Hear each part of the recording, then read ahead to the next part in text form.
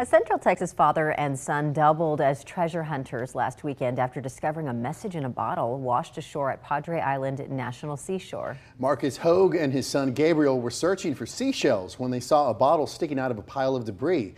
Now that began the mystery that continued for nearly a week before they opened that bottle with KXAN. It's everything you want inside a little small bottle, just staring at you. Now that bottle contained a map of ocean currents and a letter written in Spanish with a phone number on the front. Marcus was able to connect with a woman in Colorado Springs whose parents wrote her the letter while on a cruise in the Caribbean last year. Now, UT experts say currents in the Caribbean likely carried it along Central America and Mexico before it landed in the Gulf. Marcus says he's going to frame the letter as a memento of the discovery.